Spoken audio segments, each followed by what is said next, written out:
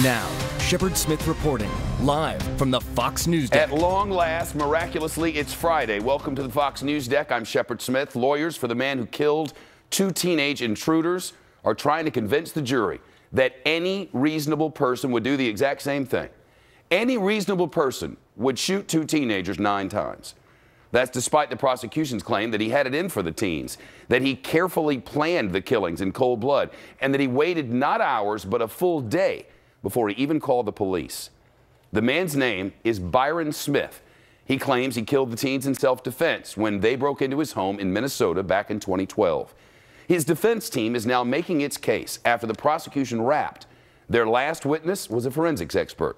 She testified that the gunman shot these teenage cousins a total of 9 times at close range, between 6 and 12 inches away. State law does allow the use of deadly force in Minnesota to defend yourself and your home. But the prosecutors say this crosses the line, and this, they say, is murder in the first degree. They say the man parked his truck away from his house, so it looked like nobody was home. They say he waited in his basement with an audio recorder rolling, just waiting for the teens to break in. One of them had reportedly broken in several times before, and sure enough, it happened. Prosecutors say he shot the first teen the moment he stepped into the basement. They say the man then shot him again, this time in the head at close range. More than 10 minutes passed before he reloaded his gun, and that's when the audio recording captured the second teenager calling out for her cousin. He shot her. She tumbled down the basement stairs. You can hear her killer tell the wounded teen, "Sorry about that," and then, "You're dying." And he called her a bitch. The forensics expert says the man then killed her with a close-range shot to the head. What he later told investigators was a good, clean finishing shot. Prosecutors say that's what makes this murder, that he killed the intruders after the threat was gone. That is against the law. The man told cops he fired that last shot because he didn't think that the teen should suffer. Trial attorney Vikki Ziegler is here with us on the Fox News Deck. But first, let's get to Leah Gabriel. What happened in court today? Well, Shep, today the defense team began making their case that Byron Smith feared for his life because of a string of at least 4 burglaries, including burglaries where some of his weapons were stolen. Today, the defense team called their first witness, a sheriff's deputy. He had looked into a burglary at Byron's residence that happened less than a month before the shooting took place. He said that they had met in mid-November and they had discussed security cameras that Smith had installed. Well, the defense team also submitted 2 memos as part of the case today. They are memos, Shep, that Smith had written to local police asking for their help and listing some of the things that have been stolen, including 2 of his guns. A lot of evidence here for the defense to deal with. Well, that's right. And, you know, basically the defense is saying that the prosecution has provided absolutely no evidence that shows that Smith knew that there would be intruders the day of the shooting. I spoke with the defense attorney today by phone, and he told me that the media has been showing these very nice looking pictures of the 2 intruders, but he said that is not the image that Smith saw the day of the shooting. You didn't see how they looked when they came in. You saw them as they were walking down the stairway. They had evidently hoods around their faces and gloves on their hands, and he did not see that surveillance monitor. According to the police, he wasn't in that room. Well, Smith's attorney also told me that Smith's adrenaline was pumping so hard that day that he completely lost track of the number of shots that he fired. He said that he just wanted to make sure that the intruders couldn't hurt him.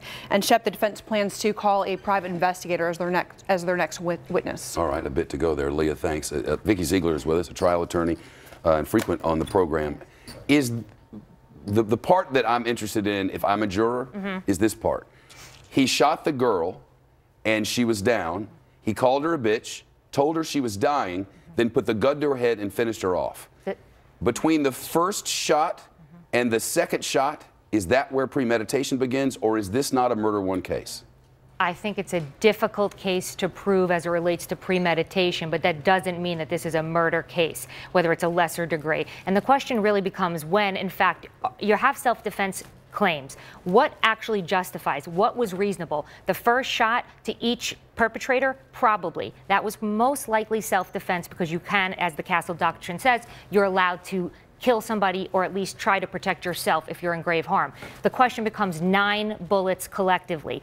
How are you in fear when you're going up to your perpetrator and purposely shooting point blank range to kill them? There may be even a post-mortem wound. That's my biggest challenge. So the question becomes not so much as a premeditation issue as was it justified? Was it reasonable? Would anyone else in that circumstance do the same thing? I don't know anyone on this jury could say that they could actually kill 2 teenagers. I don't necessarily think that's going to happen. So it's a very complicated legal case. It's complicated, and yet the jury is going to have to decide whether there was premeditation. Oh, they have to, right. They were already instructed on that. So the question becomes really, he was lying and waiting in the basement. He had the audio recorder set up. He got a candy bar and was waiting for them to do what? Kill them? Or maim them, protect his own self in his house. That's what they have to really take a look at once they hear all of the evidence. So you might ask, was he protecting himself when he moved his car away?